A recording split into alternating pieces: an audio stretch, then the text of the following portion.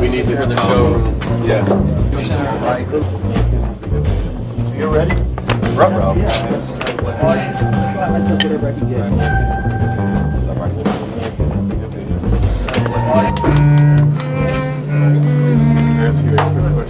Trace ship mail to whatever. Yeah, I did. Yeah, I did. Did you come all the way from the Netherlands just to see this? Yeah. Mexico? Philadelphia.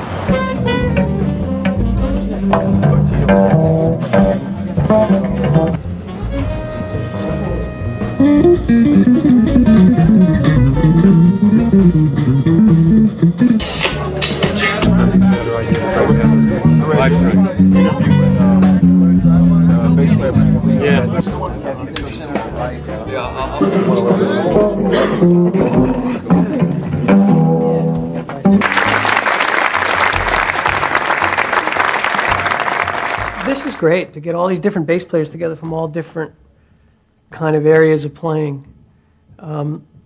It's exciting to see everybody just kind of, doing their thing. And it's exciting that we're having these, and I think we should have them every year and get the kids exposed to different cats. This year, I'm sure there's some familiar names to them and also some things that maybe they haven't checked out. And I hope that we can keep getting this happening every year and getting all kinds of different things.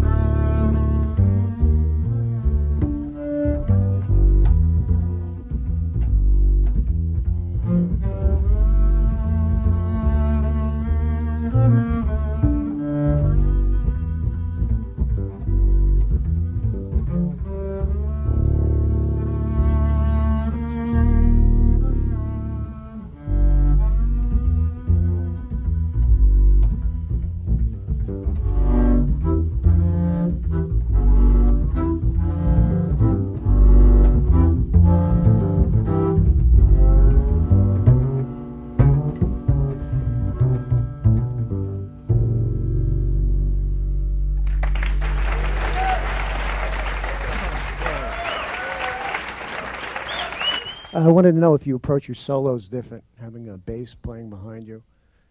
We do. If you notice that a lot of Michael's dexterity is throughout the bass, but he plays a lot in the upper register of the bass, and has become quite astute at that. But we both work as journeymen, as players in the rhythm section. So the bottom, but for soloing, I just try to think some melodies. You have some thoughts? I think probably for both of us, there's a little bit of give and take. And when we first started doing it, we played a few nights in Zeno's, just the two of us. I think that as soon as you hear the other guy playing behind you, you naturally take to other notes than you might not play, because you don't have to fill out the bottom of the chord. You can leave more space. That's the real luxury of it, is you have somebody doing the job there that you're doing for everybody else. So it's really a luxury. And I mean, I leave a lot more space in my solos and maybe play longer notes, more like a horn player would or something. And it's really fun. I recommend it to everybody. Yeah. People will say, what do you mean bass day? You know, and I think it's about time. I mean, the bass players are the ones who can make or break a group, and sometimes they're the least people who get any compliments of any kind. Of course, you know, you've got all these incredible bass guitarists on the scene that are doing some astounding things, but the bass and the fact that a lot of these students that we heard today, I mean, they don't hear the double bass that much, and it's not their fault necessarily, but I think it's great the fact that that this has come about, because it's, I think, something that can grow, and the bass is a lot more important instrument than a lot of people may at the outset want to give credit toward, because it's the backbone of any of the ensembles in any kind of idiom you want to put it in. I can't tell you how honored I feel to be, you know, on the same bill with guys who I just think the world of. You know, Tony Levin, Patitucci, everybody. I mean, all of these guys are monsters. And it was really a privilege for me to be asked to do it. And it's nice to be able to kind of represent Nashville and let everybody know that even though, you know, I really love country music, I'm interested in all kinds of things, and especially bass. And I think the Bass Collective is a great concept. I'm a real believer in the power of numbers in that way, in terms of getting a bunch of brains on one project. It really is important, I think, and I'm sure the people that are coming here, not just to this today, but coming to the school, are leaving with you know, a really, you know, pretty amazing amount of information. So yeah, I think it's great. Count me in. You know, I'm just glad to be here.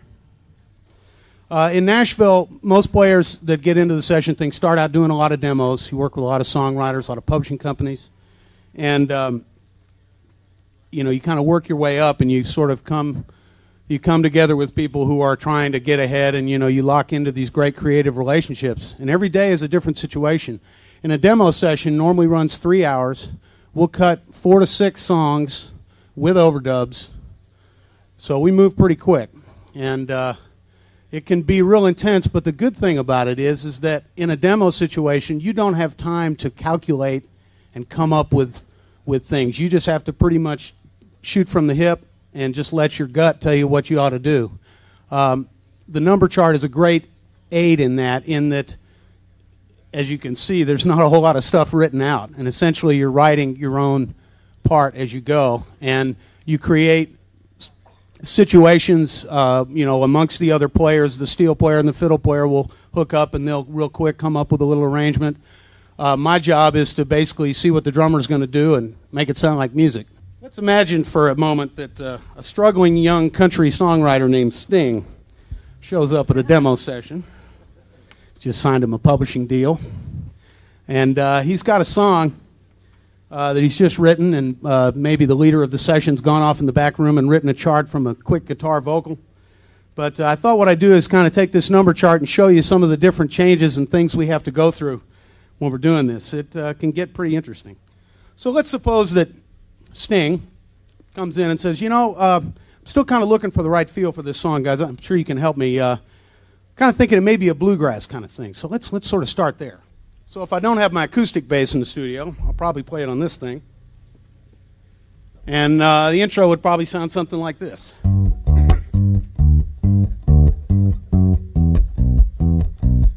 If it's real bluegrass, it'll probably be a little bit faster. But this is bluegrass we want to try to get on the radio. Every breath you take, every move you make, every bond you break, I'll be watching you. You get the idea. But then, oh, you know, he thinks, well, maybe that's not it, guys. Hey, I think it needs to be a little more laid back. Let's try kind of a, I don't know, maybe a Tex-Mex kind of feel. Every single day, every word you say, every game you play, every night you stay. You get the idea. Okay, so he goes, well, maybe it's still not right, guys. I'm sorry. I'm kind of making up my mind here. Maybe it's more of a bluesy thing. You know, it's kind of a downed lyric. Maybe we should do it as more of a blues. So here's the bridge. Maybe if we change the key, maybe go to the key of E. Oh, can't you see you belong to me? How my poor heart aches with every step you take. Supposing he wants to do it as what we a lot of times call a Ray Price shuffle, which is a 4/4 thing where the piano and the bass will do this arpeggio thing together. It's a different kind of shuffle than a straight blues. Okay, so we're in the key of C and we go down. Since you're gone, I've been lost without a trace. I dream at night and I only see your face. Look around, but it's you I can't replace. Feel so cold and I long for your embrace. Keep crying, baby, baby, please. You get the idea. And you know, it's not my choice to make. You know, if somebody says, hey, which of these feels do you think would work? I might say, well, you know, Sting, I think it would probably be kind of an eighth note rock thing, and it would probably work pretty well. So, you know, that's what you get into sometimes with these guys. You just kind of have to see what they want to do and follow. It's real important to be flexible. It's real important to not have any musical prejudices because they're just going to get you in trouble. You know, look at your whole persona and not just what you're doing with the bass. It's great to have the chops. It's great to have hot licks under your belt. But ultimately, they're hiring you for a lot of other qualities besides how fast you can play. You know, it's really about, are you feeling that song? It's about your heart, giving your entire being to them for that moment on their song, because these people are spending their own money or their career's on the line. You've got to give them what they need. I really appreciate a chance to be here. I'm going to leave you with a song that is something I wrote with a fellow named Russell Smith in Nashville. This is another song from my record. And it's kind of about that feeling of not giving up. The song's called Working Against Resistance.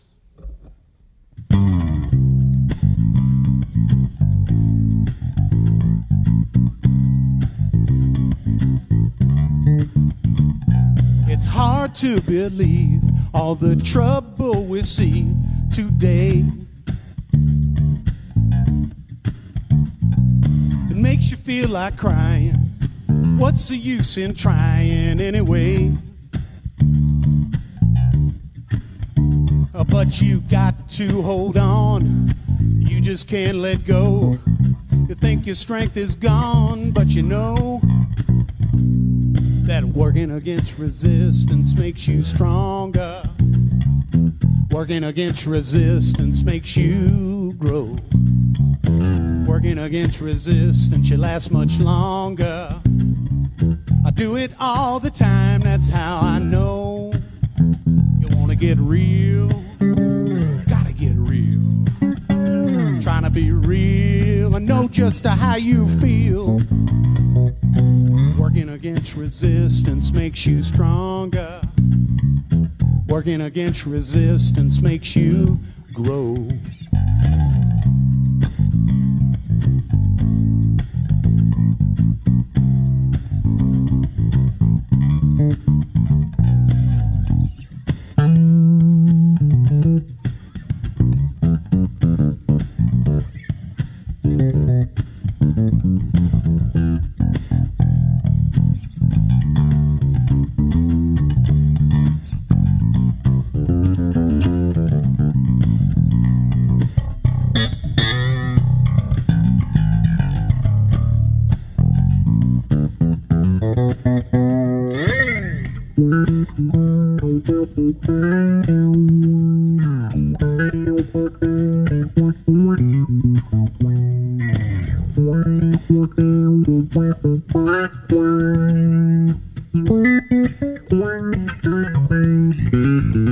You wanna get real, gotta get real.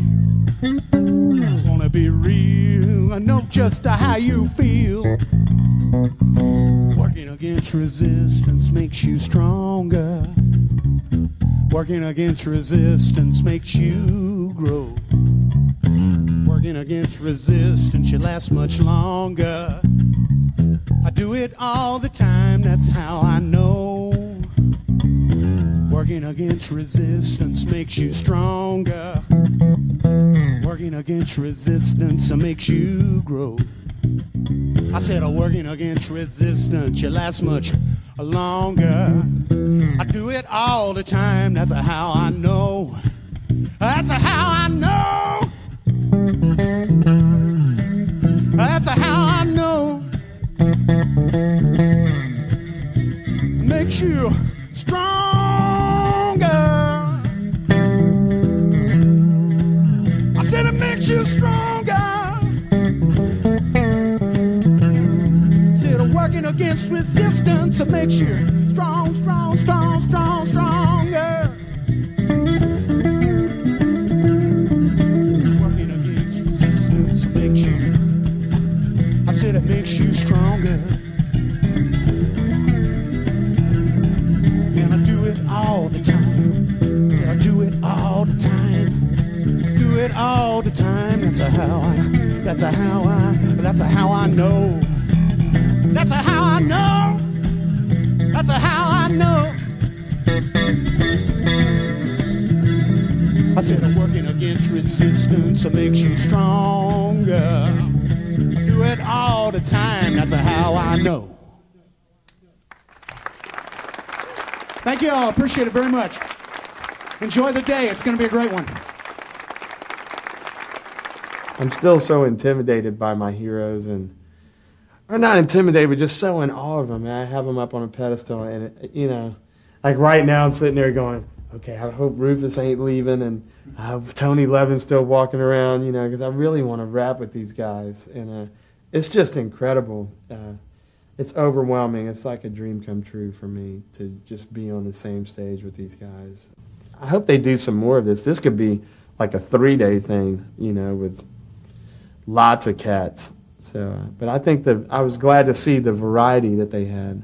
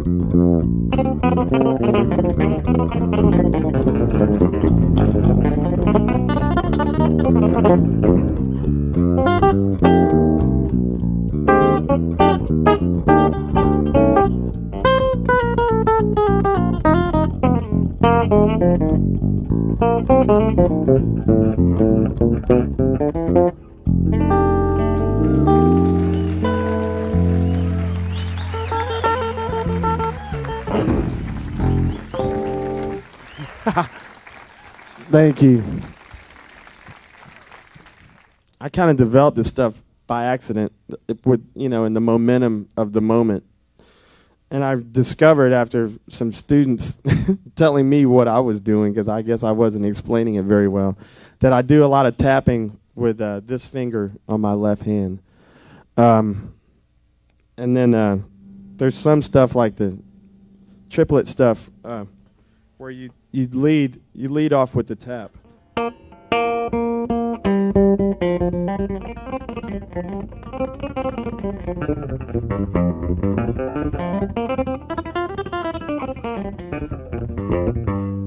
Yeah. Just two, yeah. I ain't like Percy. I can't get them three going, man. I would need to get him to show me that. But and a lot of the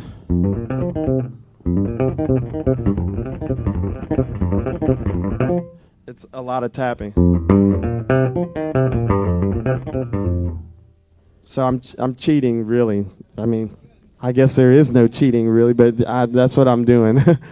Obviously, Jocko was a huge influence as far as chords and stuff like with everything. But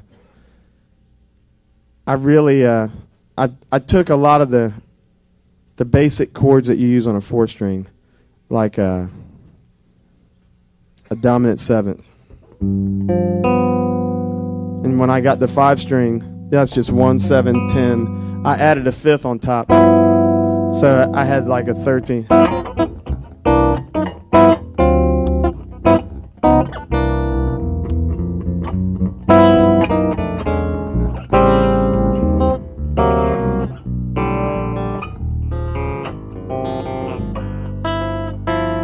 And you know, obviously when I got the 6th string, I just keep adding a 4th on top of everything, you know.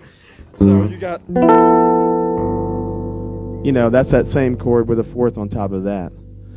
How about, let's slow it down a little bit.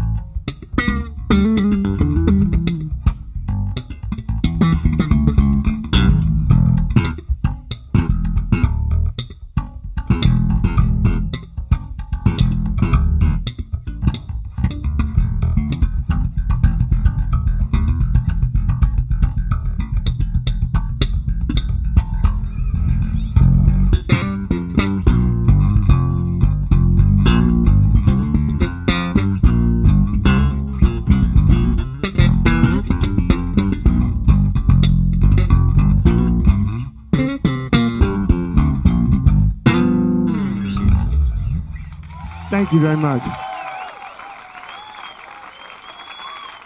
As we speak, there are clinics going on. The one I heard of Dave Pomeroy, I learned a lot of stuff, so it was interesting. I even like, if I have time, taking bass lessons. So like most guys, I have a lot to learn, and this is a very interesting atmosphere to pick up stuff from other guys. I'm not going to get to hear all the clinics. I think I'd be overwhelmed with a whole day of learning about the bass. But of course it's a nice resource and interesting for bass players. Everyone in this room can play faster than I can on the bass. It's not that I'm that slow, it's that I'm not a very fast player, and very fast playing is very popular now, and it's cool. And what I'm about is more choosing the right notes that I want to play. So as I've torn down my playing, and I thought, what is it I try to do when I make up a bass part for an album, for Peter Gabriel, or for even King Crimson, where there's a lot of notes flying by, even for me. And the answer is that I try to play, I love the good note, the one good bass note, if I'm playing it or someone else is playing it, the one note that seems right, that's at the right time, with the right sound and the right feel, and of course, this is to me, what I feel is the right note, be different to someone else, some other listener. So there I am trying for that one right note, or more of them. You put a lot of them together, you got one really good bass line. And I can't overemphasize what, to me, is the huge effect of one right note on the bass, one good note. As I think about it, I think it frees all of the other guys in the band to make better music. It frees the drummer to not have to keep the time so much for you. He still will keep the time, but he can put more of his personality into it and not worry about holding you down if you're the bass player. I do a couple albums a year, projects with people, and I love doing that. And I thought I should mention what I bring. This was covered again in Dave's talk. What I bring to a session with someone. I might bring one bass, or I might bring a bunch of basses. But the essence of what I bring, I think, is I really love music, and I love the chance that I'll get the opportunity to make some really good music, or to be part of it. The bass part, to me, doesn't have to be the main thing. If it's a good singer, I'm going to really be focused on what they're singing. If it's about lyrics, I'm going to be listening to the lyrics. That doesn't really influence the notes I pick, but that's what I'm about. If it's instrumental and we're all there to play, have a good time, I'm going to have a good time and get wild. But if it's about the lyrics, I'm listening to the lyrics. If it's about a songwriting thing, then I'm listening to the songwriting, and I will strive in my kind of unconscious way to come up with a bass part that complements best that song. I always played bass way back, like in Genesis, not the band. In the Bible, I was playing bass. I chose it when I was my parents, I played piano, and they said, what instrument do you want to play? And I said, definitely the bass. And they said, why? And I didn't know why. I still don't know why. It's an interesting thing that much later I realized that it was really a good decision for me. It was obviously not from my brain, and it wasn't to be a rock star. There was no rock in those days, and there were no rock stars. And it was a good decision. I'm still the same. I still want to play the bass. I still don't know why. I don't want to take a solo. I don't want to be the guitar player. I go to a session, or I'm in a band, any situation, I'm given a bass part sometimes. Sometimes I'm not given anything. And I thought maybe it's interesting, how many of those notes do I play? So this first piece I'm going to play with, I was given the entire bass line. It was written by Bill Bruford. The piece was, Bill is the drummer, a wonderful drummer in King Crimson. I think he actually got the part from tapes he made at a sound check we played of a bass line that I played.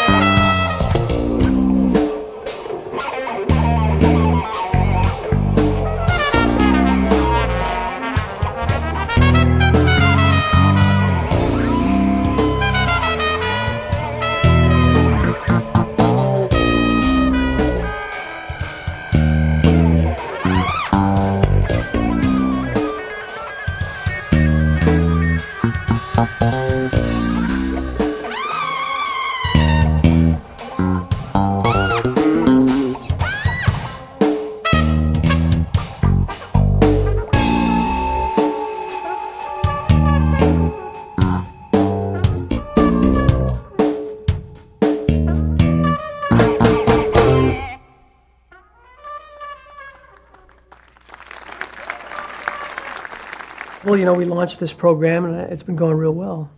And you know, because our emphasis is trying to make really broad and strong musicians out of bass players, not just cats that sort of do one thing, but at least expose them and cause them to listen to the history of each style and how it came to be, so that they don't just have just a perspective of the last 5 years, but instead the last 20, 30 years, hopefully. And on the acoustic bass, the last 100 years, going all the way back to the virtuosos from Europe, like Dragonetti and Bottesini and all those guys. So I mean, we're just trying to expose people to music and get them interested. We have them taking some piano so that they can learn some voicings and inspire them to get their harmonic things together. And I'm enjoying it.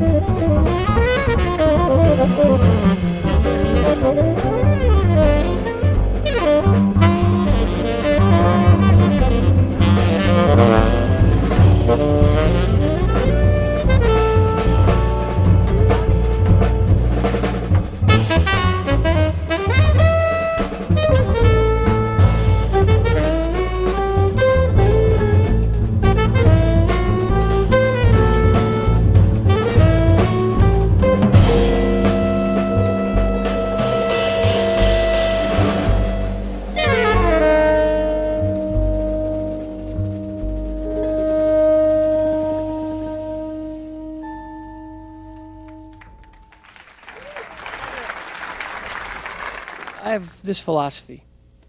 I think that obviously, like everybody said before me, playing the bass is the most important thing, playing the right part for the right thing.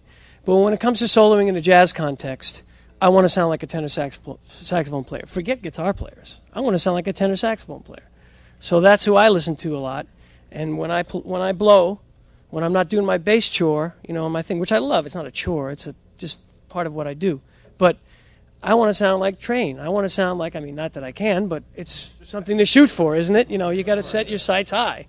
So I try to think and get phrases and be lyrical and melodic like tenor saxophone players. So that tune was like it's basically a D minor blues with the turnaround being a little different.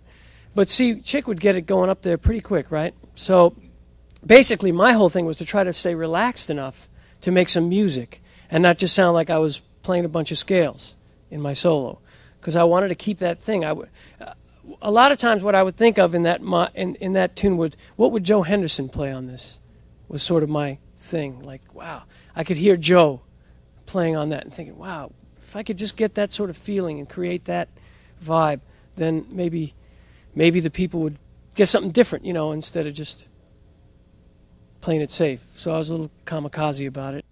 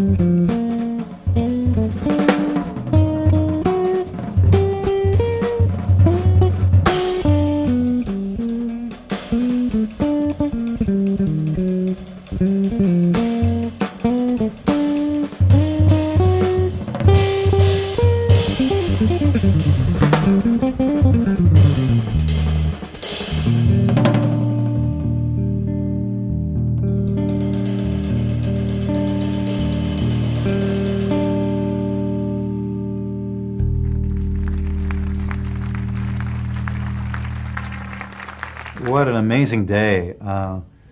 I wish when I was 16 or 17 I could have seen something like this. It was just amazing. What an honor to be up with such great players. Tony and Otile, John, of course, the two gentlemen, the two stand-up players who I apologize I wasn't aware of until I saw them play tonight. Unbelievable. I mean, just mind-blowing. Just what a joy to play around people like that, and it was a great honor to be on the same stage. And like I said, I wish I could have been in the audience in 16 again. I'd be a lot better player today if I would have seen that when I was 16.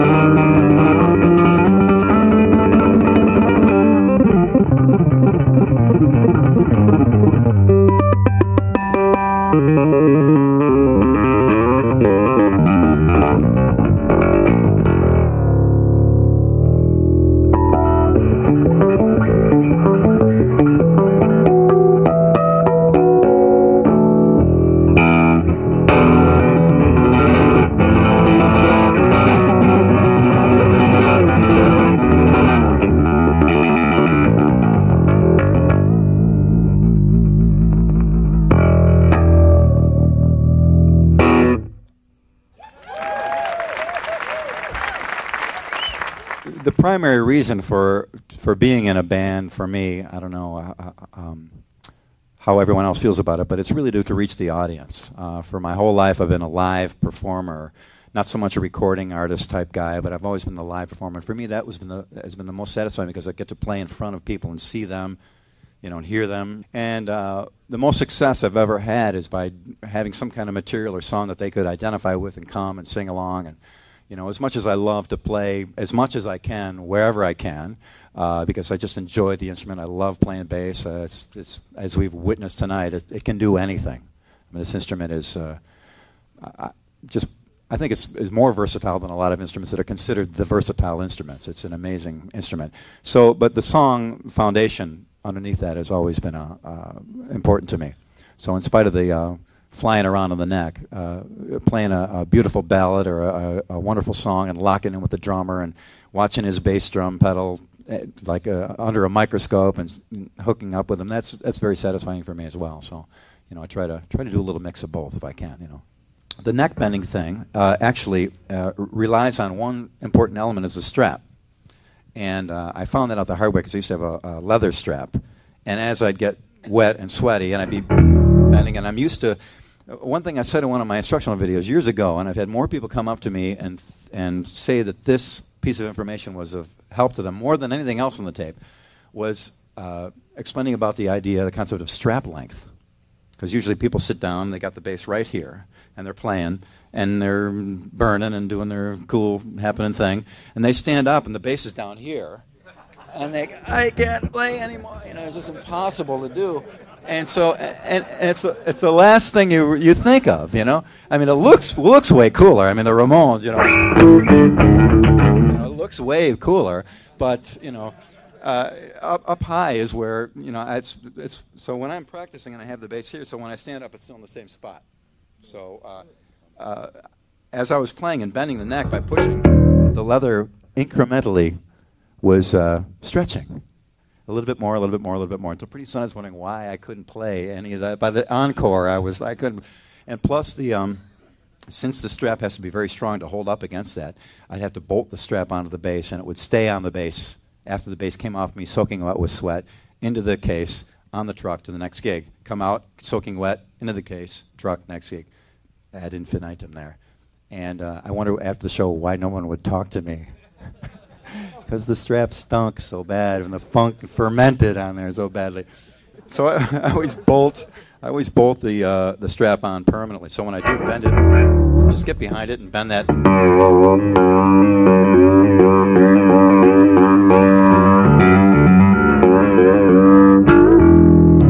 Use the D tuner, get it down to the C. I mostly use 3 fingers.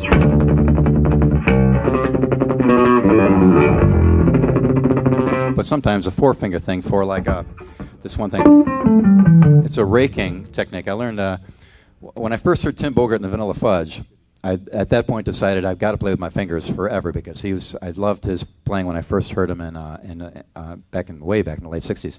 And he did a thing at the time, I didn't know what it was called, but he calls it raking, where the fingers just kind of rake like and they hit a couple different things. So basically the raking, it goes 1, 2, 1, 2, 1, 2, 1.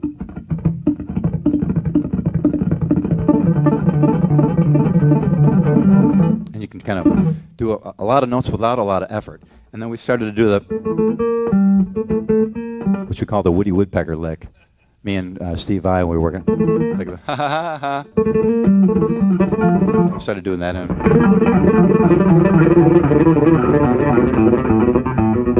Not a lot of movement, actually.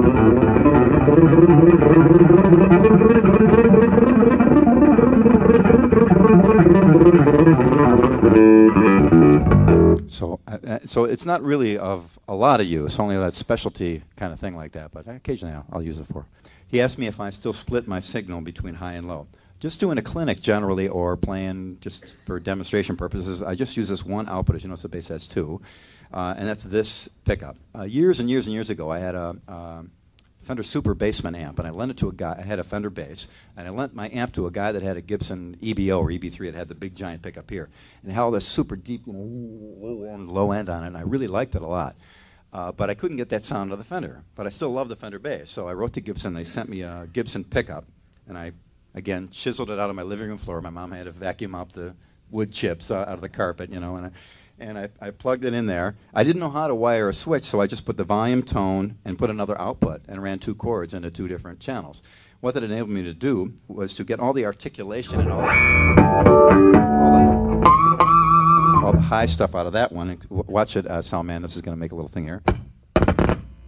Thank you, your secretary. Okay, and this one does the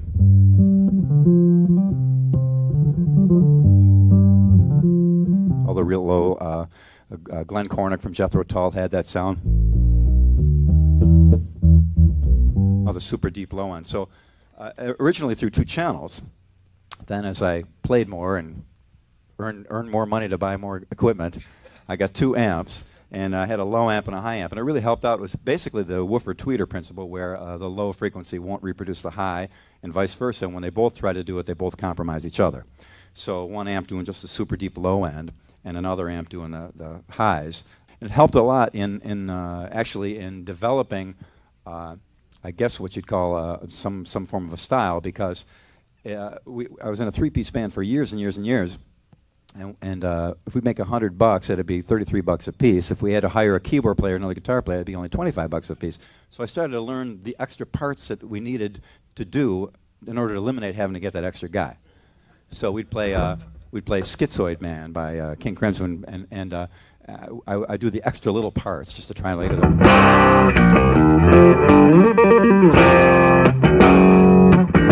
And the chords generally will knock that whole sound out, but with a low end underneath there. I should have hooked it up to show you. I swear to God it works. no matter what kind of player you are, no matter what you're doing in music or whatever, I just want to wish you the absolute ripping, vicious, incredible best of luck to get the dream that you want to get. And I think you can do it. If some bonehead from Podunk, Buffalo, New York can get there, I'm sure you can do as well or better. And I just want to wish you the absolute best for that. And it's an incredible honor to be up here in front of the gentlemen that came before me, all of them on bass. Just an amazing evening. Thank you very much for letting me be part of it. Thank you very much.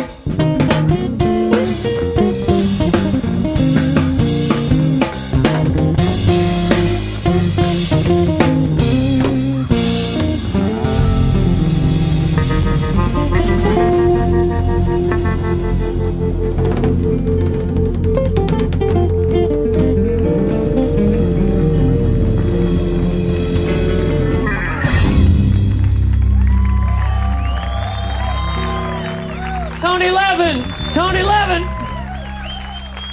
Reggie Washington. O'Teal Burbridge. Billy Sheehan. Dave Pomeroy.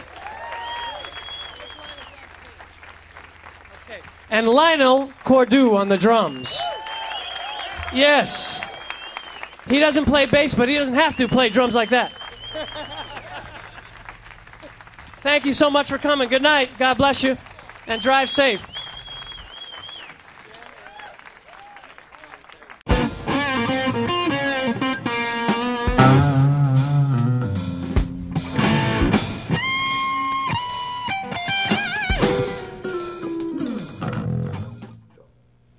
In this segment, I would like to show you 3 separate, tricky little bits that work really good to impress people.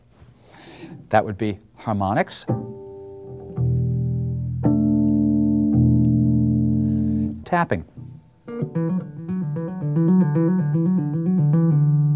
and double stops.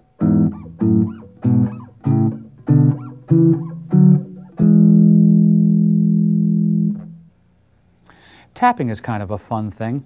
It's been made quite popular by Billy Sheehan, who is awfully good at it. It's simply holding down one note, using your pinky, letting it go, using your index finger, letting it go, bringing your pinky back, and just repeating.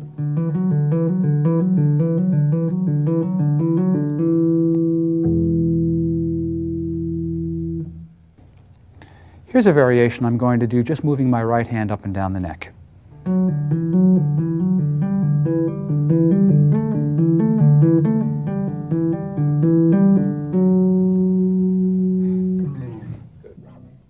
One, two, three, four.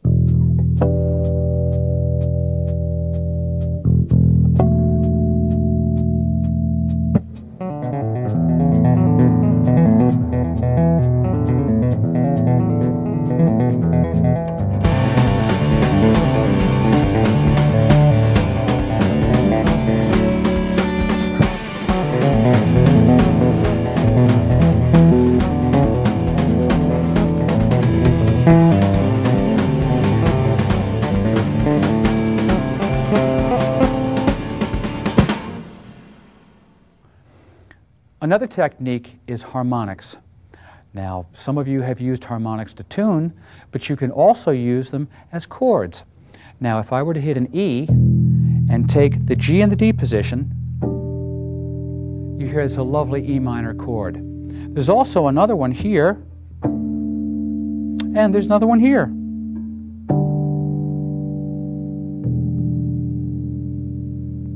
Now, these harmonics can be done all over the neck.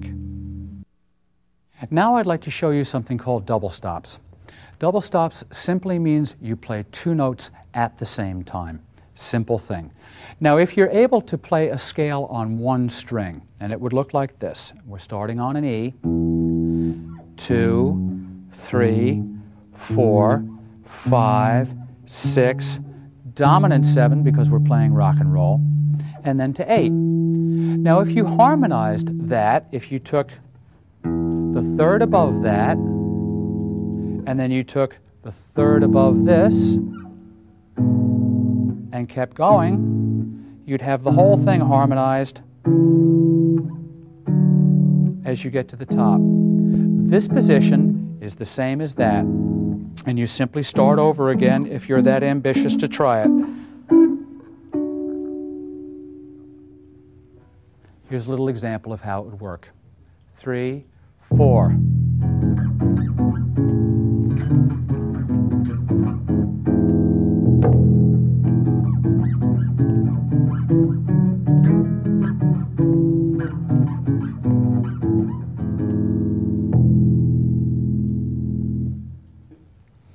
In this example, I'd like to do two different things. I'd like to do a power slide. I call it a power slide because it's a 1 and a 5, which is a power chord, which slides from the dominant 7 to the major. Then we go down and use a third in the bass. So you have 1, 2, 3, and your octave on top. Now that's just another way of playing an A chord. You could play an A chord, the 1, the 5, and the 8. In this example, though, I'm using the 3 of the chord, and it will sound like that. Let's play it with the band and see what it sounds like. 1, 2, 3, 4.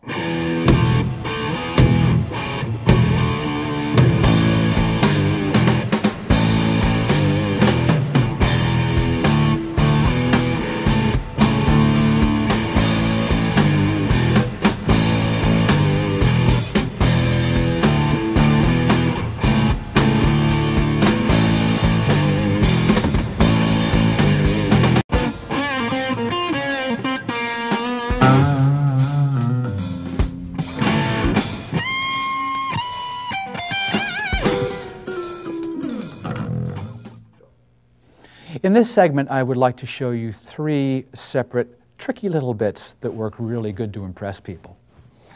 That would be harmonics, tapping,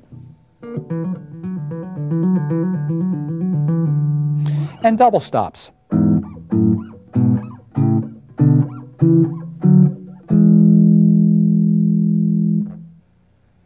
Tapping is kind of a fun thing. It's been made quite popular by Billy Sheehan, who is awfully good at it. It's simply holding down one note, using your pinky, letting it go, using your index finger, letting it go, bringing your pinky back, and just repeating.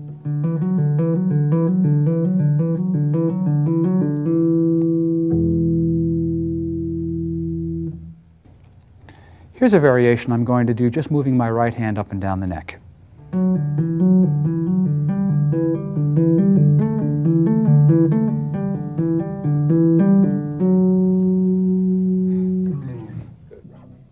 One, two, three, four.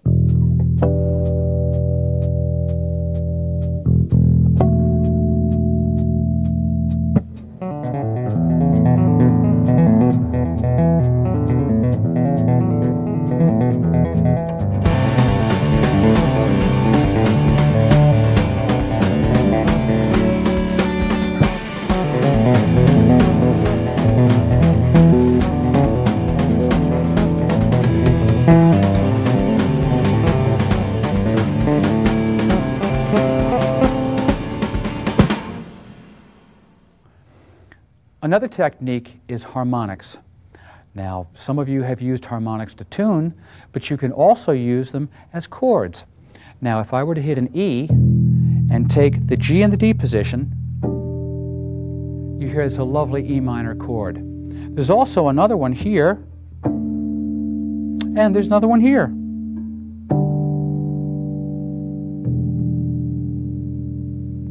Now, these harmonics can be done all over the neck. Now I'd like to show you something called double stops. Double stops simply means you play two notes at the same time. Simple thing. Now if you're able to play a scale on one string, and it would look like this. We're starting on an E, 2, 3, 4, 5, 6, dominant 7 because we're playing rock and roll, and then to 8. Now if you harmonized that, if you took the third above that, and then you took the third above this, and kept going, you'd have the whole thing harmonized as you get to the top. This position is the same as that, and you simply start over again if you're that ambitious to try it. Here's a little example of how it would work. 3, 4.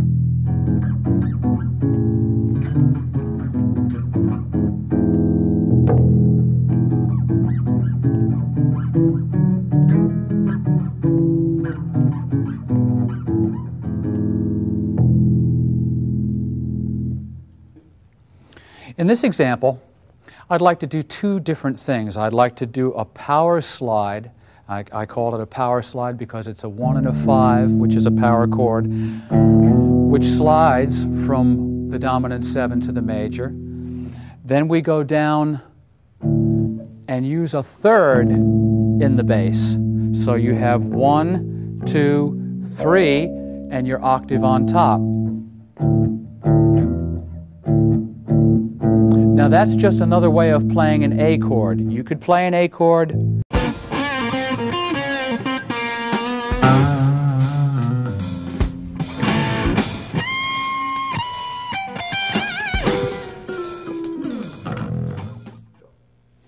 In this segment, I would like to show you 3 separate, tricky little bits that work really good to impress people. That would be harmonics, tapping, and double stops.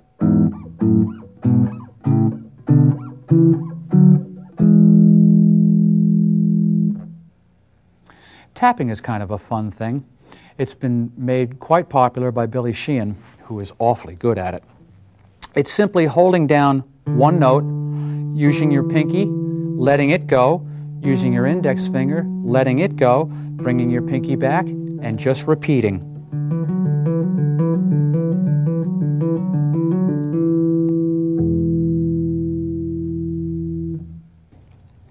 Here's a variation I'm going to do, just moving my right hand up and down the neck.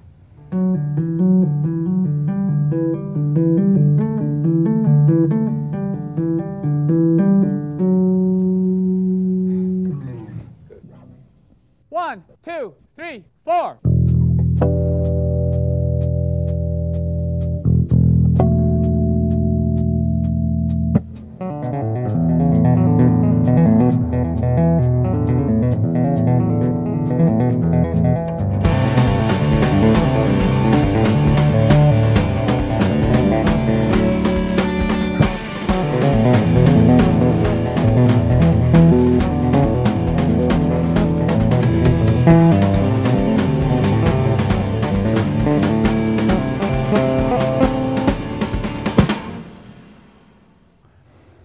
Another technique is harmonics.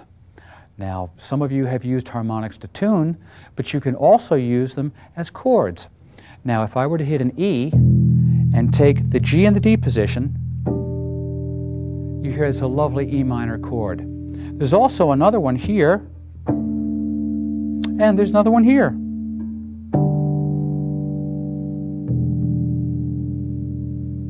Now, these harmonics can be done all over the neck. Now I'd like to show you something called double stops. Double stops simply means you play two notes at the same time. Simple thing.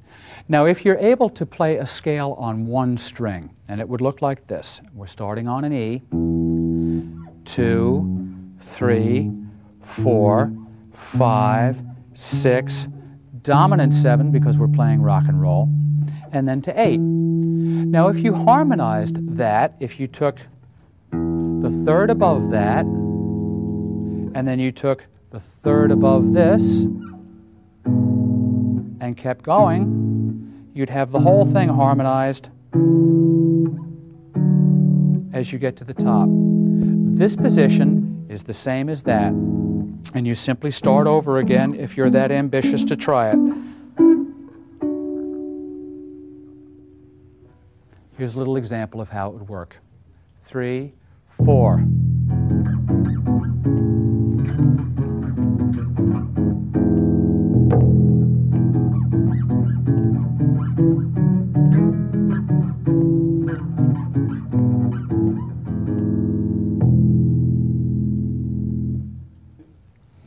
In this example, I'd like to do two different things. I'd like to do a power slide. I call it a power slide because it's a 1 and a 5, which is a power chord, which slides from the dominant 7 to the major. Then we go down and use a third in the bass. So you have 1, 2, 3, and your octave on top. Now that's just another way of playing an A chord. You could play an A chord, the 1, the 5, and the 8. In this example, though, I'm using the 3 of the chord, and it will sound like that. Let's play it with the band and see what it sounds like. 1, 2, 3, 4.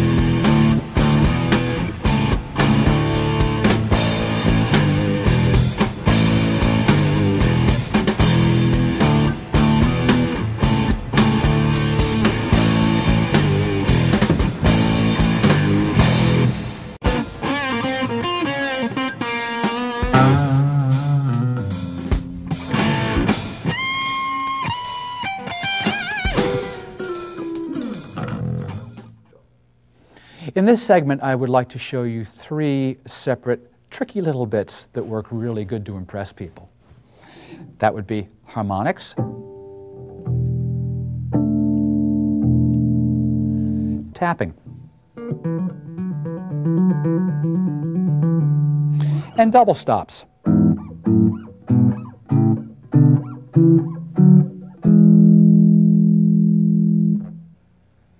Tapping is kind of a fun thing. It's been made quite popular by Billy Sheehan, who is awfully good at it. It's simply holding down one note, using your pinky, letting it go, using your index finger, letting it go, bringing your pinky back, and just repeating.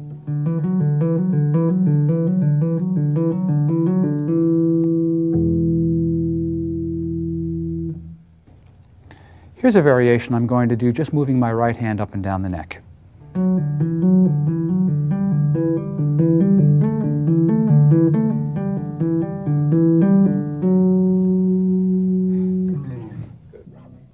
One, two, three, four.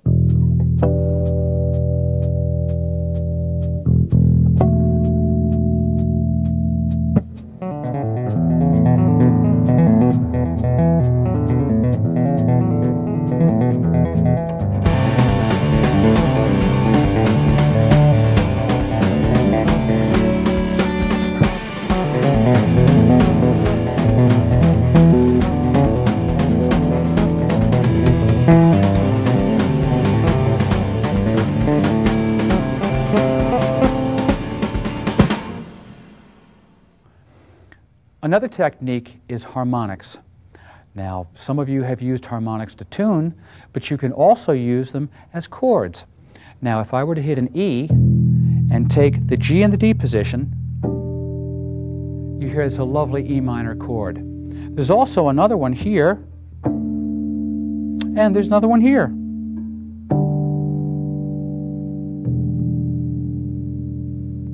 Now, these harmonics can be done all over the neck.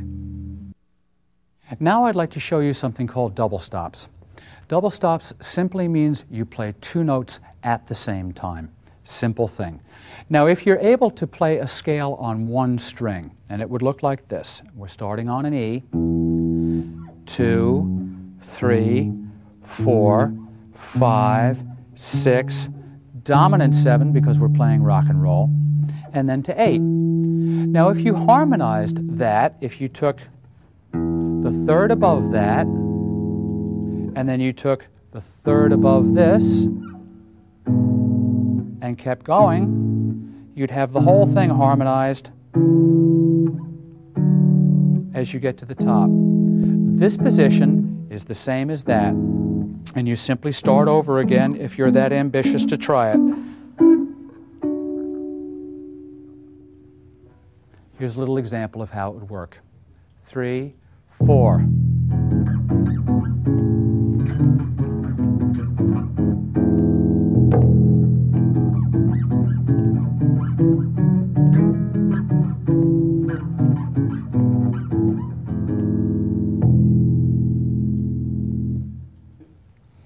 In this example, I'd like to do two different things. I'd like to do a power slide.